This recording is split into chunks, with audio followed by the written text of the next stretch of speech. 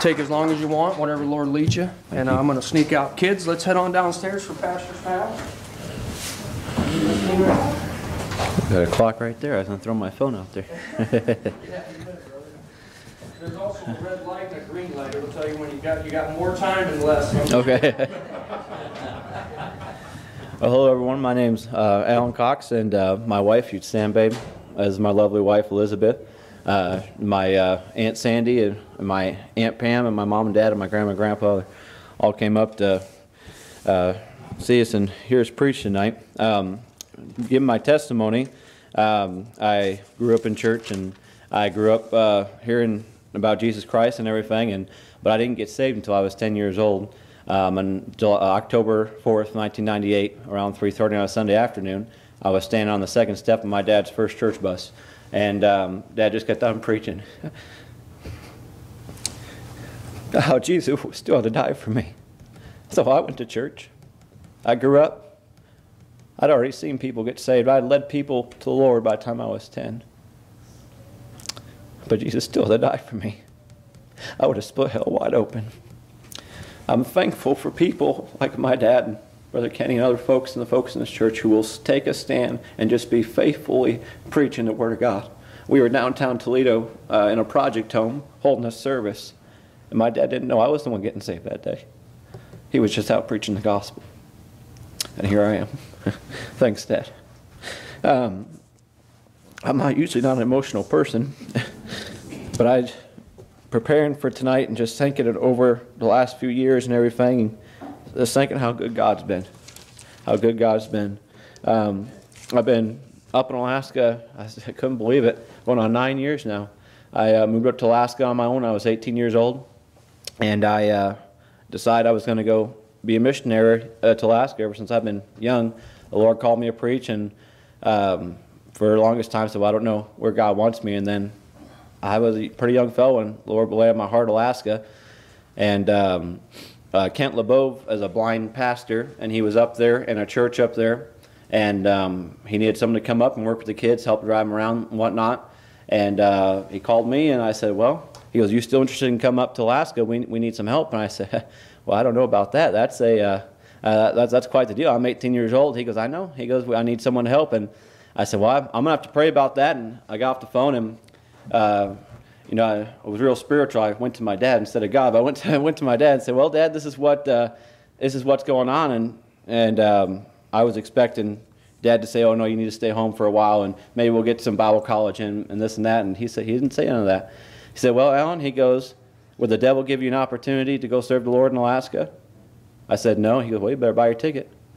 And it's pretty simple, common sense there. And a lot of times in our spiritual life, it's common sense things. You know, the devil's never going to tell us to pass a track out. He's never going to tell you to volunteer to help out at Vacation Bible School. If you have any inkling of that inside your mind, where you're supposed to do something for the Lord, it's Him putting it in there, not anybody else. Amen. And so that you don't have to second guess or judge. It's just what God wants you to do. My wife and I met up there in Alaska, and if that's all I ever got from Alaska, that'd be good enough for me. I mean, she's been amazing for me. And we got 2 kids, Benjamin Judah, he's our oldest, he's 2, and Liliana Grace is 1. And that's one of the reasons why we're down here. My family hasn't got to see her yet. We've been up there in the mission field. I haven't got to see her, so we flew down and spent a couple weeks.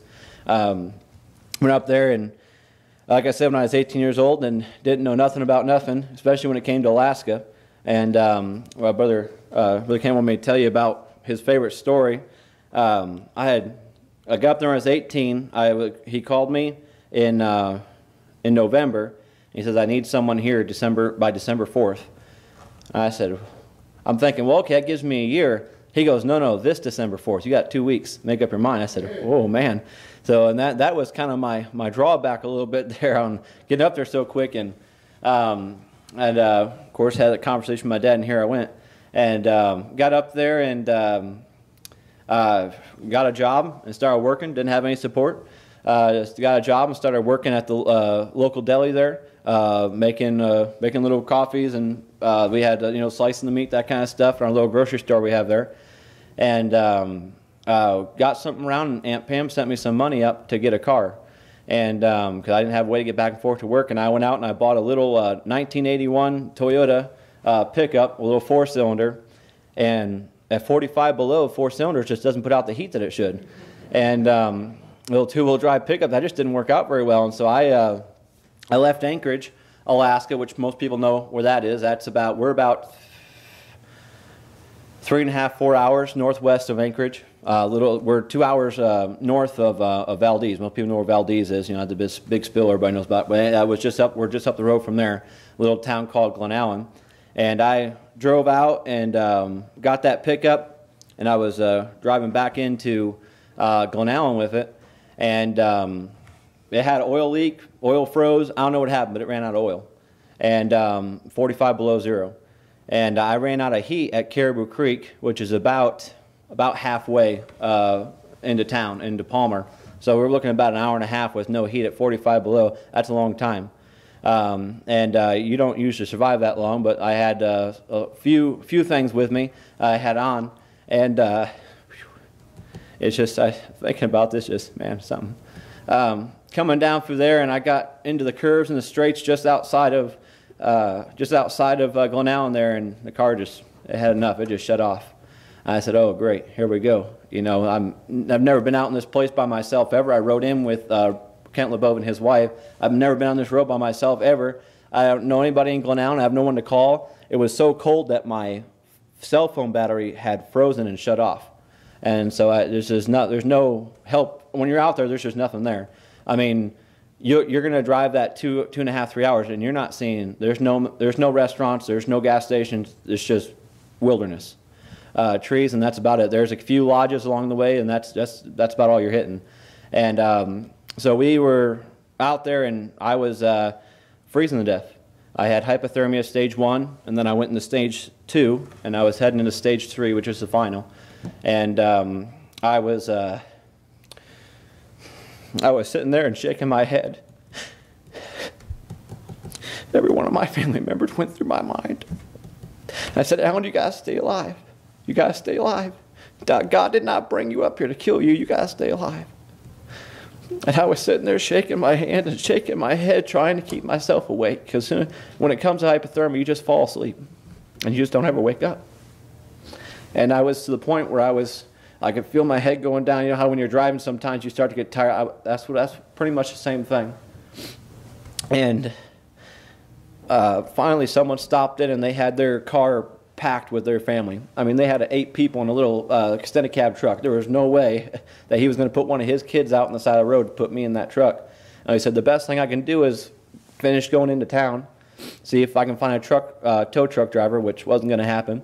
And he said, I'll get you some oil if I can't do anything else. So he did. He went out, couldn't find nobody, so he went down to our little gas station there and bought some oil and brought it back to me. And when he got there right when I needed to be woke up. I mean, I was there. And we got out, and getting out of the car and moving that amount let me put my oil in. And we got into town, right by the waterworks station, and the truck threw a rod. It was done. There was no more moving from there. And so I had about 15, 20 minutes later, a lady pulled up in a Jeep, 3 o'clock in the morning, going to Delta Junction, which is 2 hours, probably more than that, 3, 4 hours away from us, and just happened to hit me on that time. No one else on the road. She goes, "Well, where can I take you? You need to get inside right now." I said, "Well, I have a key to the church. Just get me to the church, and I'll get from there." So I went in there, and I knew I needed to get something warm inside of me. And so I warmed up a cup of coffee and dumped some hot chocolate in there. I couldn't have any food. I didn't know where anything was, so I just had that enough to get something in me. And I walked over the heater, and I fell over. And I woke up the next day sometime and went to called my boss. He didn't know where I was at work. I said my cell phone battery had thawed out, and was able to turn it back on, and got a hold of him. He came over and checked on me, and we had one of our paramedics is the local butcher there. Go figure on that one. But anyway, so he bought Bill Bowler, and he said, "Well," he goes, "tell me what went on. Tell me the symptoms." Doing his deal there. He goes, "Well, Alan," he goes, "I'm gonna be honest with you. I'm not gonna sugarcoat it." He goes, "If you had a good meal that day, within that last 6 hours or so, whatever he said, you might have had 15 minutes left." I was cutting it close.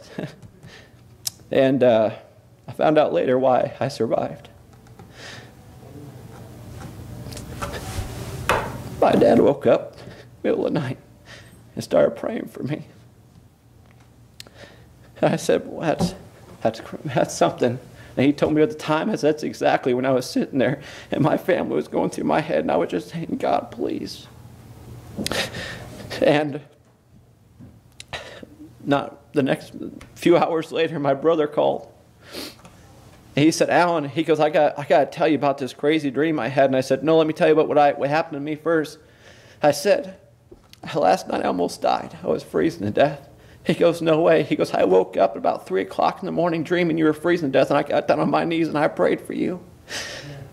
I'm alive today because someone prayed for me. Amen. And, man, I'm not an emotional person. Taking that and how God has done things like that time after time after time. Picking her sister up from the airport, coming out. Her mom and dad have been missionaries there since 72 or 73, somewhere in there. And they've been to several villages, started several churches across Alaska. And her sister was flying up to see us, and we drove in to the airport to get her. And we're coming down that highway, and it's a pretty treacherous road. I mean, there's places where the signs say, do not stop, rocks are going to fall. I mean, you're up against a mountain, and on the other side you have a huge drop-off or an icy river or something. You have a real narrow road you're going on this thing. And we came around one of those curves, and I have a 91 one-ton four-door pickup. I don't ever have problems with that thing. It just runs. It doesn't. Wintertime don't matter. 30 below, it just runs. And come down the thing, it just shut off. The old truck just shut off. And I said, what in the world? I just got to town. How wasn't this thing? So I pull her side of the road, coasted over there, and so I'm just going to try it. Started right up. Came around the next curve, and there was a bull moose standing right in the road. I would have hit that thing going about 65, 70 miles per hour. I can tell you story after story after story how God has provided and protected and just given me what we need. And when Elizabeth and I pulled into town there into Glen Allen, when we went back up the second time, I had $14 in my pocket and an empty tank of gas. I mean, we had nothing. And her parents said, well, we're going to get you guys some potatoes, and we were going to grow some potatoes. And I was looking for a job, and she out this middle of nowhere woods, digging a little spot that was clear. She was going to dig where we're going to have a garden right there. And she's digging in there, and she found a little bag of money.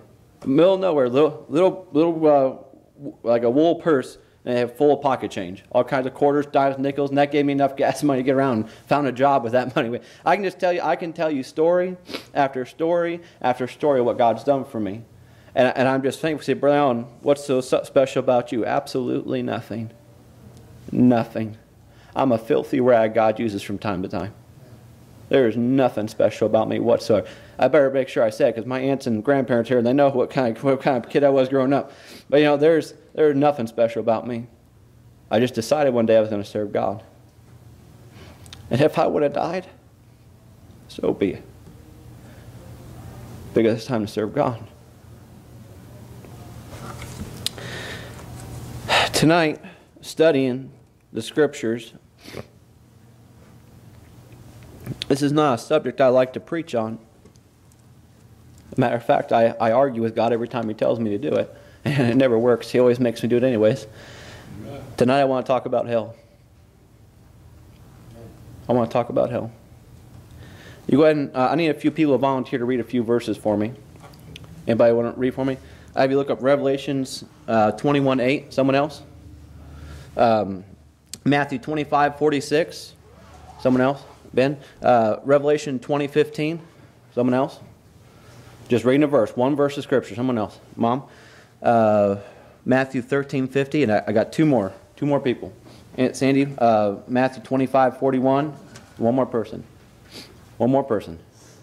Brother Bob, Jude chapter 1, verse number 7. We're going to get into that. We talk about a little bit our ministry now. We serve at Old Pass Baptist Church in Glen Allen, Alaska. If you take our town has about 300 people in it. If you take the surrounding area with a 30-mile radius, you might pick up 3,000. We're in a little tiny town. Our nearest Walmart is 2.5 hours away. Our nearest fast food is the same. We are out in the sticks. Preacher said earlier about the people out in the sticks. I said, man, that's pretty close for me. But we're out there. I mean, we're out there. There's nothing there. And we have. I teach the teenagers there, and I also do the junior church work. And we go out preaching to a little village in Mentasta, Alaska, which is right around 100 miles away, a little bit more, a little bit less, depending on which way you take. There is, we have that. We have the ministries. I was telling Ben earlier, we have the dog sled ministry, where we have in Alaska, it's huge dog sled racing.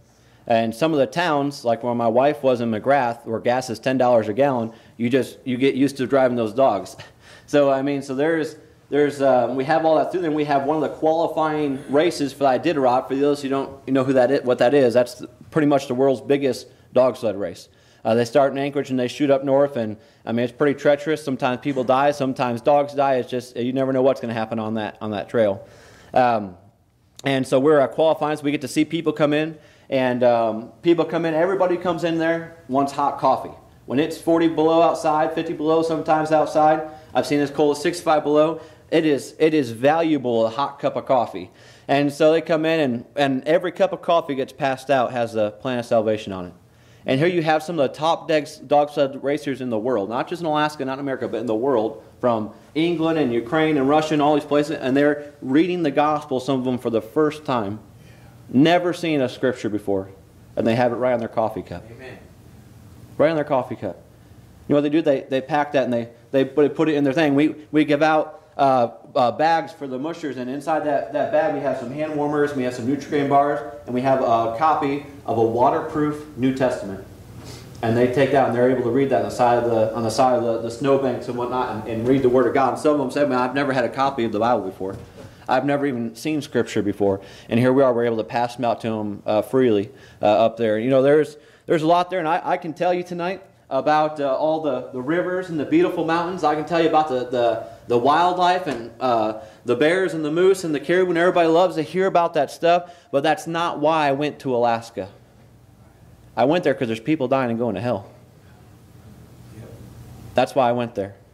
I've been up there 9 years. You know how many times I went out hunting and gotten caribou? Once. I promise you, I'm not there for the hunting. I'm not there for the fishing. I'm there because people are dying and going to hell. See, and I can preach on Alaska, and I tell you what, I can tell you stories that will break your heart about Alaska, and I can tell you about the natives, and I can tell you about the kids, and I can tell you about all that stuff. But it will do you no good unless you have a burden for your town. It will do you no good to worry about Alaska and about Glenallen, Alaska, and about Valdez and Mentasta and all the little villages and all the little ministries we have. It will do you no good to worry about that if Swanton's not on your heart. Y'all with me tonight? There are people around us in this church tonight that are dying and going to hell. Do you realize that someone's first day of eternity in hell started today? Amen. Do you realize that? Someone who's in the coroner's office right now, their first day of eternity started today because no one told them. Well, I'm thankful though somebody's first day of heaven started today because someone did tell them. That's good. Man, that's good. All right, who had the first verse? Revelations 2:18. Who had Revelations 21:8. 21:8. Sorry, I read that. There you go.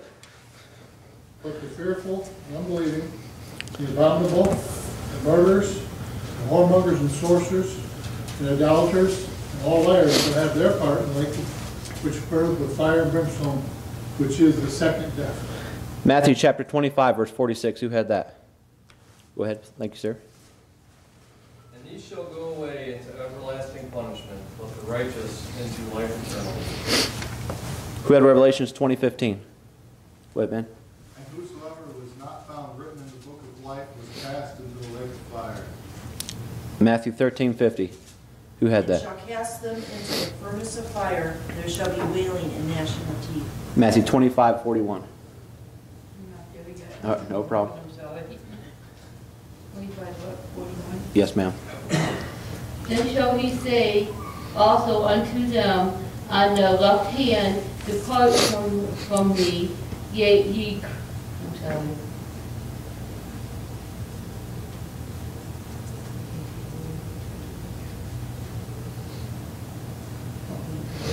Can't see the word.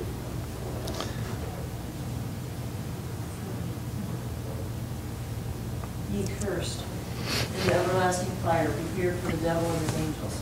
All right, Jude 1:7. Even to Sodom and Gomorrah and the cities about them in like manner, giving themselves over to fornication and going after strange flesh, and set forth for an example, suffering the vengeance of the eternal fire. My question to you tonight, and if there be a title of the sermon, it's this: is there a hell? Is there a hell? Is there really a physical place called hell? Or is it just something that we have in the back of our mind on Sunday morning? Do we honestly believe tonight in our hearts that there is a hell, or don't we? Say, Brown, why? I believe there's a hell. What are you doing about it? What are you doing about it? If there is in fact a place called hell, there's a place where the worm dieth not, there's a gnashing of teeth, and where people are going to be sent there for eternity, what are you doing about it? When's the last time you handed out a gospel tract? When's the last time you took the scripture and you showed someone how to get saved? When's the last? I want everybody to look at the person sitting next to you. Look at the person sitting next to you. When's the last time you asked them their testimony on what day they got saved? Well, they're my church members, Brother Allen. I don't care. When's the last time you asked them? We call them friend. We call them brothers and sisters in Christ. When's the last time you asked that person about the day they got saved? You see, you may not be able to remember the time and the date, but you should remember the day you got saved. That was a choice that you made. On July 4th, I was standing on the top of Simpson Hill overlooked with a 1,000-foot drop with rivers and everything, and I took my wife there, and I asked her to marry me. I made a decision that day. I can tell you the day I got saved because I made a decision that day. You may not remember the time and the date, but you should remember something about the day you got saved. And if you can't, you have a problem. You need to get that settled tonight. You don't get saved progressively. You don't get saved over time. You can't be good enough to get to heaven. The Bible says we are not saved by works of righteousness, which we have done, but according to His mercy, He saved us. Amen. That's what the Bible says. Do you have a time and place in your life where you can go back in your mind and say, that's when I got that taken care of? You say, Brother, well, I just don't know. You need to get that settled today. You would be an absolute fool to leave the church house tonight without knowing for sure you were going to heaven.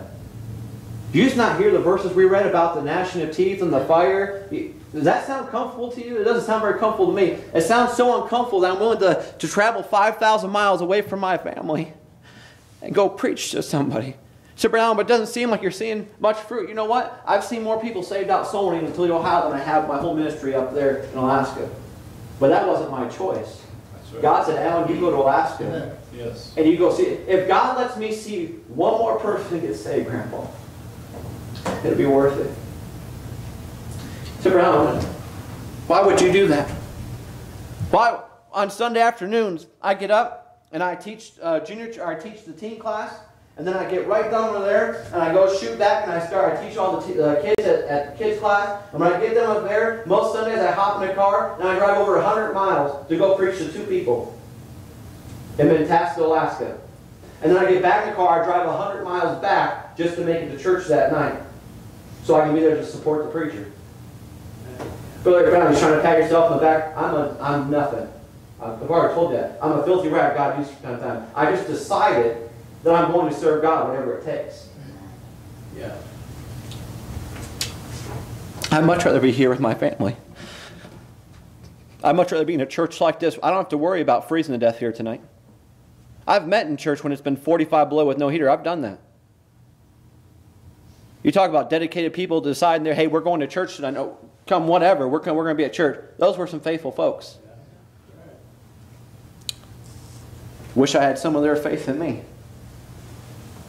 Man, it'd be much more comfortable for me to go to some of the places I've been in the lower 48, traveling with my parents, where I could preach the gospel for the Lord Jesus Christ. And I promise you, I would do my best there. And I would knock doors, and I would be on a bus ride. It would be easier for me. It's not comfortable It's not comfortable, Brother Bob, to be up there for 9 years and not have over 100 people saved from your ministry. That's disheartening sometimes when you think about that. But sometimes I feel like Jeremiah, I get that in my mind, that song they sing about, I just can't quit, when there's a fire that burning in my bones for the Lord Jesus Christ. Right.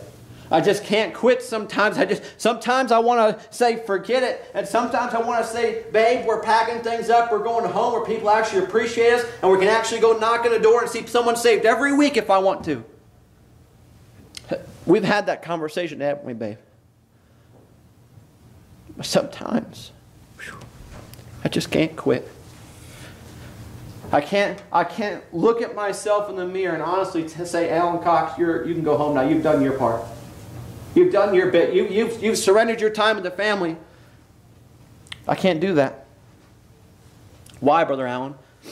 Because I'm telling you tonight, I believe 1,000% there is a hell and people are dying to go in there every day. If you honestly believe there's a hell tonight, what are you doing about it? When's the last time you took a gospel tract and passed it out? We eat at a restaurant. We'll drive 2 hours, 2.5 hours, wherever it is from here to go to Sandusky to go to Cedar Point. But you say, wow, he drives 100 miles one way to go preach the gospel? Come on. This is reality. This is what I'm telling you tonight. This is real. And I don't mean to be cocky. I don't mean to be arrogant. I don't mean to be angry. I'm just trying to get us all to really think in our mind. There's Vacation Bible School coming up. Everybody can find a job at Vacation Bible School. If many kids running around, sometimes it takes 20 people just to handle 20 kids because they all got to hold one down. There's always something to do. I know I got my boys a mess. But there's always something to do, especially at Vacation Bible School. And if all you do is just pour the juice cups, there's gonna be people saved because you were there in your spot doing your job. Amen. Yeah. There are people that are gonna be in heaven because you were faithful to church. See, your testimony is going to do one of two things. It's either going to lead people to heaven or it's going to lead people to hell. That's what your testimony is, how people see Christ in you. Here we have people who say, well, I'm a Christian, Brother Allen. I go to church Sunday morning, and I put an extra 20 in the plate. But pass out a tract? No, thank you. Be careful. Be careful. If you're not careful, the devil will convince you that you've done your part. He'll convince you that you're okay. You say, how do you know it, Brother Allen? Because I did the same thing. Been lots of times. Well, I didn't go out to that village this week, but I passed out a tract at the gas station. And there's sometimes I have to look at myself and be ashamed. I don't have enough churches supporting us, so I have to work a job. I work 36 hours a week at the post office. I'm the supervisor at a post office. And we're not supposed to talk about spiritual things or gospel or Christian things while you're working for the government. And so I happen to lay Bibles out from time to time on the public bench out there, and they disappear. So I just keep doing it. But anyways, there's ways you can find. There's ways you can find to serve God if you want to. I tell this to my teenagers up in Alaska all the time, and I'm going to tell you, at the end of the day, you're going to do what you want to do. You want to find an excuse why you shouldn't go to church on Wednesday? You're going to find it. You're going to be tired. You're going to have someone's working. You're going to find an excuse why it's okay for you to stay home from church on Wednesday nights. You want to find an excuse why you can't go soul winning? You will find it. Yeah. You want to find an excuse why so-and-so is doing something wrong or this or that, whatever it is in life. At the end of the day, you're going to do what you want to do. If you want to be at church, like you all are tonight, you found a reason to come to church. If you want to help out at Vacation Bible School, you'll find a reason to help out at Vacation Bible School. Because at the end of the day, you're going to do what you want to do. That's common sense preaching. But if you think about that, that can be a deep thought. Now, I'm just introduction. I haven't got preaching yet. I'm going to try to preach short tonight. I've never been able to do that, but I'm going to try tonight. So just keep with me. Is there a hell? Luke chapter 16.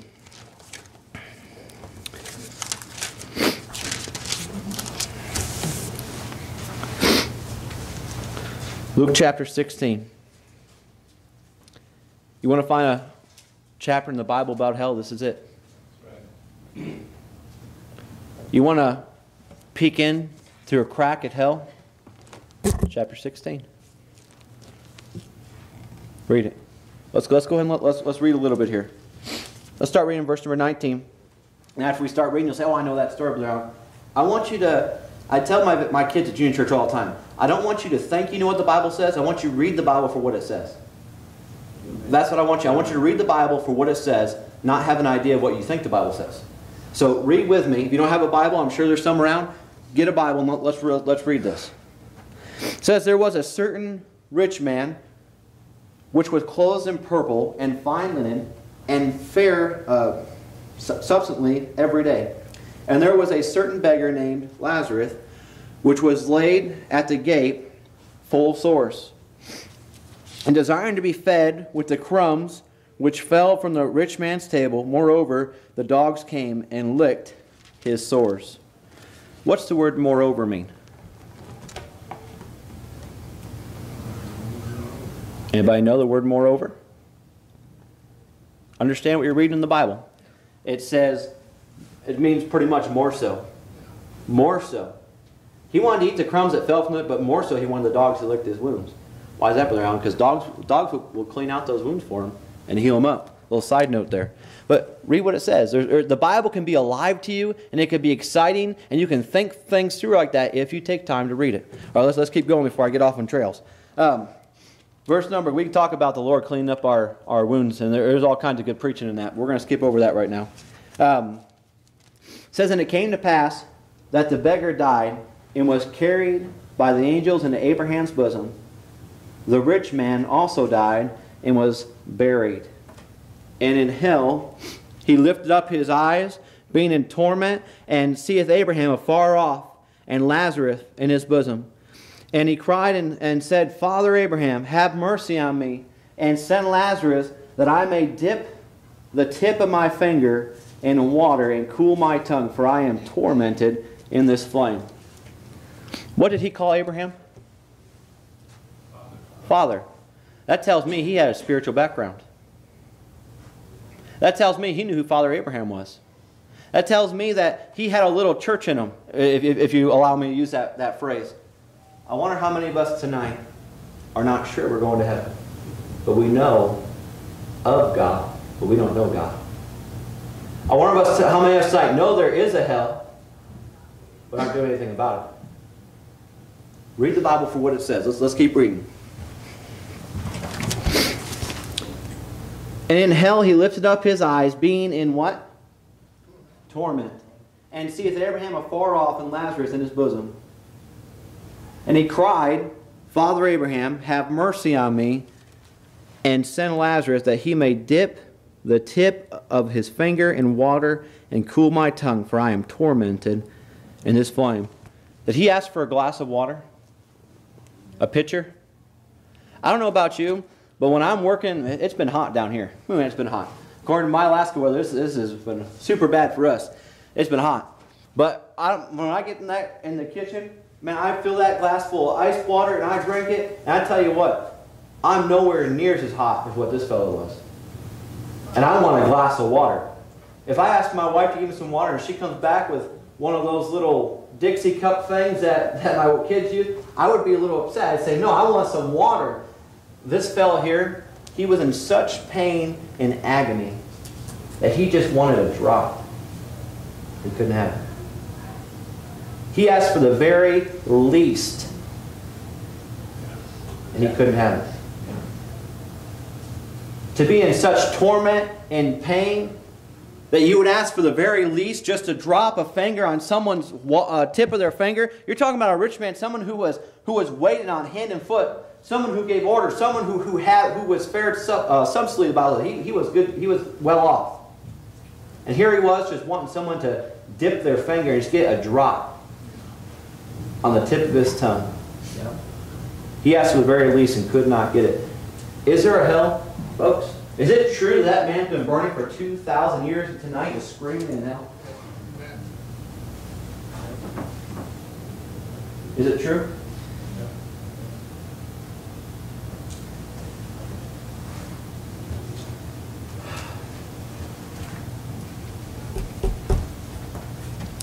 I wish we would get that tonight. I wish we would just get onto that thought and think, man, that fella is in there. I wish it would be so ingrained in our minds that we could smell the smoke. Because that's what it's going to take if you want revival in this church. If you want God to get in your heart and use you uncontrollably, it's going to take the point where you can smell the smoke off the people in hell. But I don't like to think about hell. I'm with you. I wish someone else was up here preaching this. I don't like preaching on this, Ben. I argue with God every time He tells me to preach, and I say, something else, anything else. Anything else. Why, Brother Allen? Because it haunts my mind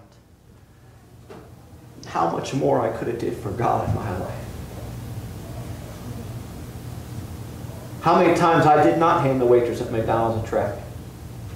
How many times I passed up a homeless person on the street and didn't give him a tract. How many times I was, I got things to do. I'm going to skip soul winning this week. I'm going to skip helping a vacation Bible. I wish to God I would have helped and done more. He said, Brother Allen, you're a missionary. You've been out there since you were a teenager. I still wish I would have done more. So what are you going to do, Brother Allen? I'm going to pass out more tracts. I'm going to reach one more person for the Lord if I can. And if I can't, that's up to God. But I'm going to do it the Bible. I'm going to try to be that man that stands in the gap. Thinking about the people around us. I asked you to look to the person next to you and ask, and think about when's the last time you asked them about the time they got saved. When's the last time you asked your family, if they're not here, about the time they got saved? When's the last time you asked your mother or your father or your brother, your sister, your aunt, your uncle, your grandparent? When's the last time you made sure that you were sure that your family was saved and on the way to heaven? When's the last time? I feel like putting my head down right now and saying, Alan, you should have asked a little bit more. But I'm asking you, in your own heart, don't answer it, but in your mind, think, when's the last time you talked to your grandkids or your kids or whoever and made sure that it wasn't just something that grandma or mom or dad or brother or sister, whoever it was, that's just something they do on Sunday. When's the last time they knew it was real in your life? That's what it's going to take. That's what it's going to take.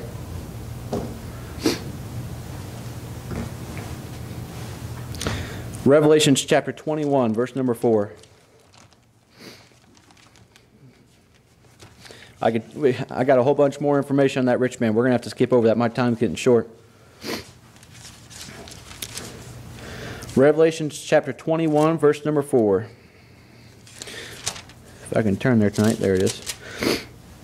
It says, And God shall wipe away all the tears from their eyes, and there shall be no more death, neither sorrow nor crying, neither shall there be any more pain, for the former things are passed away. Let me ask you tonight, folks, is there a heaven? Is there really a place out there called heaven? Brother Ben, this is a good part. I get excited about this. Is it true that my grandma and grandpa Stumper up there? Is it true that I've been walking around the streets of gold for the last, 15 years? Is it true? Is it true that the people that we've led to the Lord out downtown Toledo and in downtown Dallas and the people that have died and passed on, is it true that they're in heaven today? Boy, I can't wait. Man, it's going to be awesome. It's going to be something that the Bible talks about the streets of gold. That's going to be great.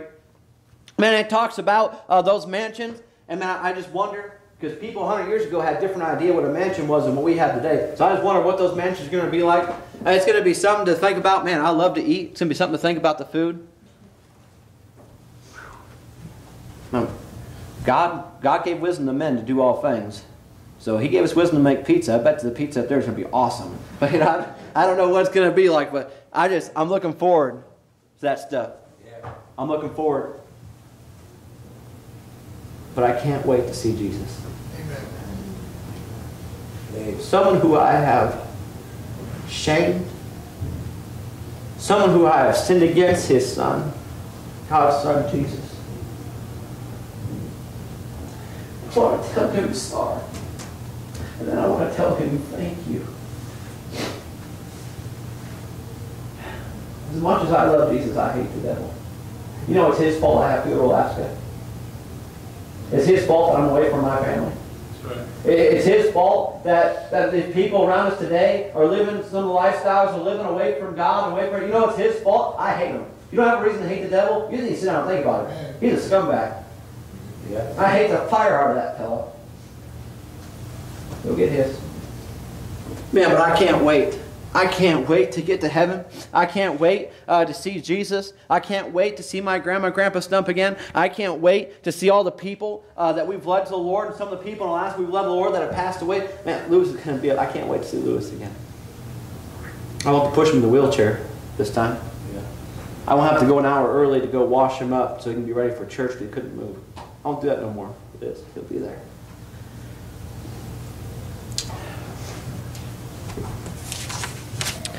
Man, it's going to be exciting. Man, if that doesn't do something for you, there's something wrong. Man, if you just think about how wonderful... And is it true that those people that have died, and Paul and those guys, they've been up in heaven enjoying it for the last 2,000 years? Is that true? Yeah. If it is, what have you been doing about it? What have you been doing about it? If we believe in hell and we haven't done nothing about that, well then surely... If you don't want to think about hell and you don't want to think about the fire, then surely you've been doing some witnessing because how wonderful heaven is. Amen. Surely if you didn't care about someone enough, your family or whatever, you can just let them die to go to hell. Surely you loved them enough to where you want to take them to somewhere great. Yeah. Right? I don't know about you, but I love my kids to death. I'd do anything for them. And any parent in here would say the same thing. When have you explain the gospel to them? So, but they're only 5, 6, 7, 8 years. I was 10 when I got saved. When's the last time you shared the gospel with them? When's the last time, daddies, we've got down and prayed beside the bed before they went to sleep? When's the last time in the car we started singing hymns or scripture songs on the way to church, on the way to school? When's the last time I seen mommy and daddy pass out a tract? Brother Alan, you're meddling. It's true. You want to raise up another generation. We don't complain about the generation that's going to come up and we don't know if they're going to serve God or what's going on. When's the last time you stepped out of the crowd and said, hey, I don't know what they're going to do, but in this house, we're going to serve God. Amen. We're going to get down and pray with Him. We're going to read the Bible. We're going to listen to Christian songs only. You know, all that country and rock and rap and stuff, you just need to stay away from that junk, by the way. It's wrong. See, Brother Allen, I'm not too old. I'm only 27 years old, but I'm stuck in my ways on a few things. If it's ever been right, it's still right. If it's ever been wrong, it's still wrong. That junk music that doesn't talk about God and just involves your life and it talks about sensuality and drugs and alcohol and stuff, you just need to stay away from that junk. Yeah. Man. When it comes to being around people who are listening to that at a party, you just need not to attend. So, Brother Allen, it seems like you're going to lead a pretty boring life. I'd rather lead a so-called boring life and stand in front of my God secure than someone He's ashamed of. Amen. Yeah. See, it's all about how much you love God and how much you love yourself.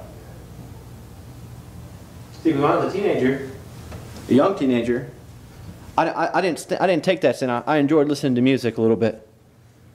And I enjoyed playing around some of that stuff.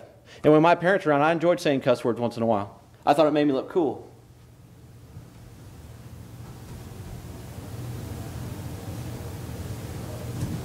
Then I found out, like my dad said, cool means not so hot.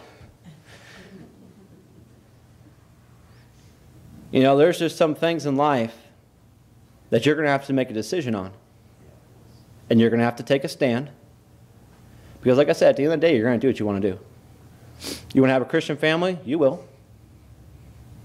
You don't want one? You're going to find reasons why what sin you commit is okay. So, Brother Allen, well, cussing's just a habit for me. I've been doing it for years. No, it's a sin problem. Yeah.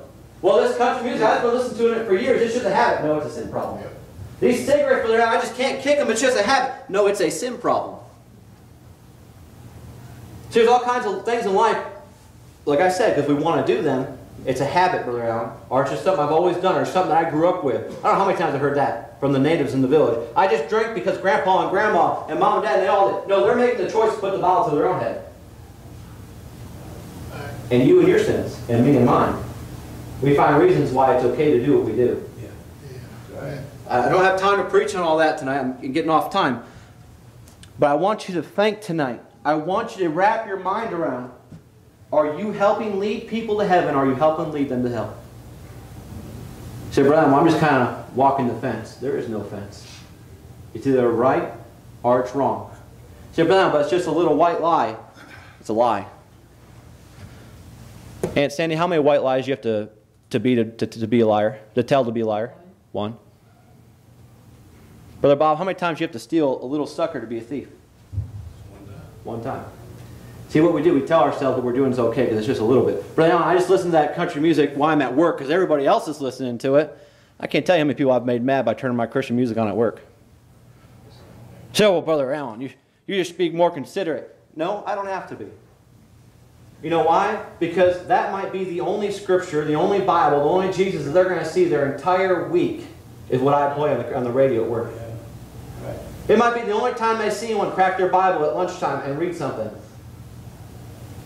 See, this is all stuff that you don't have to be a missionary in Alaska to do. This is stuff you can do now. Everybody got a Bible in here? You can read it at lunchtime at work. You got an iPhone, smartphone, there's all kinds of apps that'll read it for you. That God has made it so easy for us to serve Him, it's a joke. But we still don't do it. We hit play on that thing, you know, read. You don't even have to use your eyes or brain or nothing. You just sit back and just listen to the Bible read to you. And most won't even do that. But think about it. You can buy tapes. Well, I don't use tapes anymore. CDs with the Bible on it. You can go online, type in on the search engine, and you can find someone that the Bible is printed online for you. I'm telling you, if you want to, you'll find a reason. You'll find a reason to serve God. And if you don't, you'll find a reason not to. My two questions tonight was, is there a hell and is there a heaven? And what are you doing about it? Now I can tell you what God's going to do about it one of these days. Last verse, we're going to be done. Revelations chapter 20. This has got to be one of the greatest verses in the Bible. This has got to be one of the best. If you don't know this verse, you need to read it. If you don't have it memorized, like me, I'm going to memorize it. Take some time to read this scripture. Let's go and let's read this verse. Revelations 20, verse number 10. It says, and the devil that deceived them was cast into the lake of fire and brimstone, where the beast and the false prophet are, and shall be tormented day and night forever and ever. Man, woo! Thank you, Jesus. I can't tell you how much I hate that fella. I can't tell you how much I want to punch him in the face sometimes. It seems like you're in the flesh. That's right, He made me that way. I just want to get after him. I'm telling you, it's going to be something when God finally kicks that guy down in hell. We don't have to worry about it. You see, because I've had to face struggles in my life. You see, that engine run out of oil and me getting that cold, that was the devil's fault. Amen. Me going and almost hitting a moose and whatnot. Who do you think had a stick prodding that moose out in the road trying to get me? It wasn't God. It was the devil. And he's tried to get me over and over again, and so far he's been unlucky. Amen. Yeah, I bet you have stories of your own where God's preserved your life. You know what's wonderful about the stories we don't know about? I have no idea how many times God has saved my life up in that frozen country that I have no idea about. And God said, man, I'm not even going to let him see what's going on. He doesn't need to deal with that. I'm just going to smack the devil all the way now and just let him go about thinking nothing was ever going to happen. I wonder how many times God's done that for you. Man, there are so many things that we never see happen because God loves us that much. I said it was the last verse. I'm going to lie. We're going to go to 1 Thessalonians. I apologize about that. But Lord, I think He wants me to share this verse. 1 Thessalonians.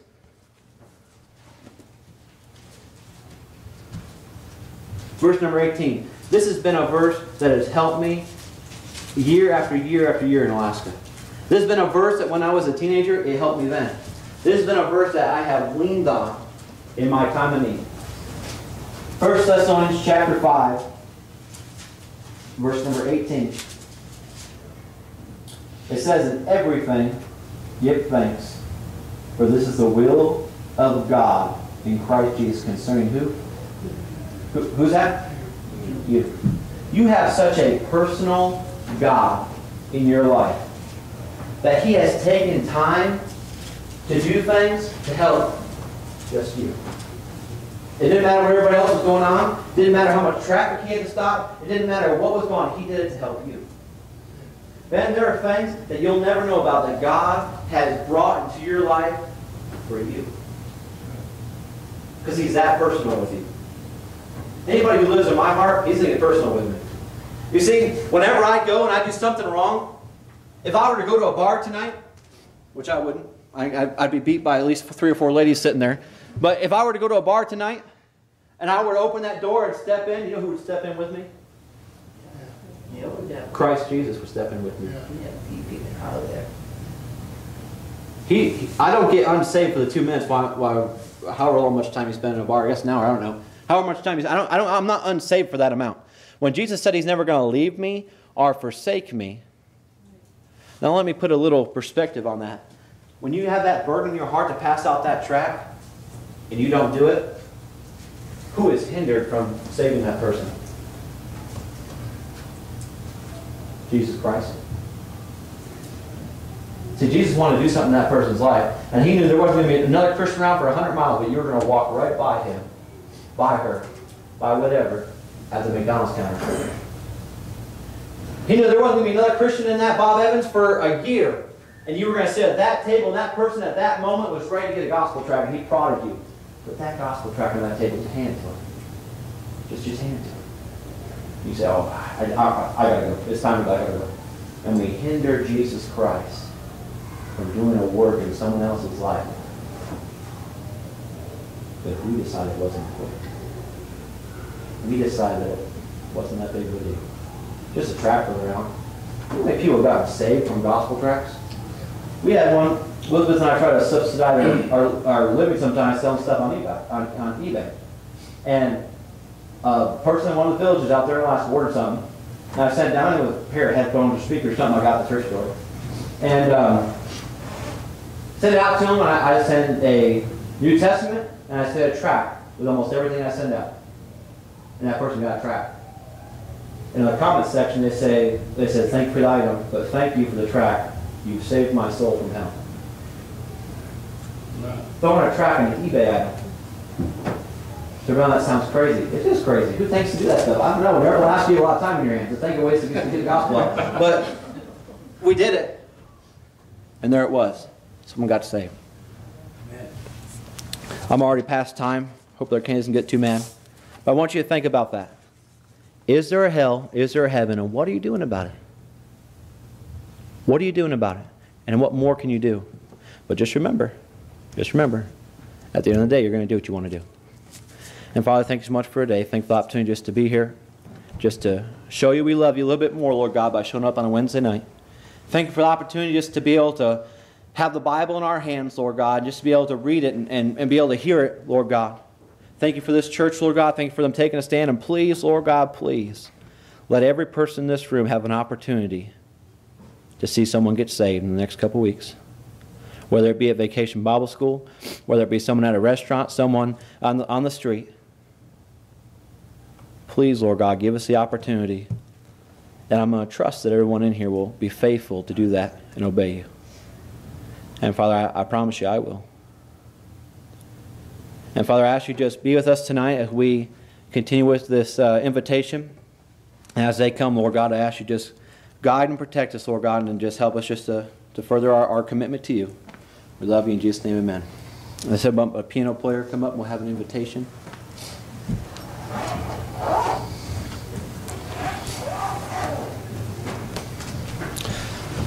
I don't know who usually does this. We're going to go ahead and do it.